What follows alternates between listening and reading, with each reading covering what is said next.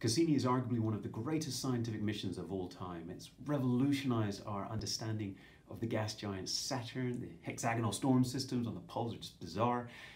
But its greatest discovery have been of the moons of Saturn rather than the planet itself, and in particular Enceladus. This should be a frozen world, but in fact, Cassini revealed it to have a subsurface ocean teeming with all of the ingredients for life as we know it.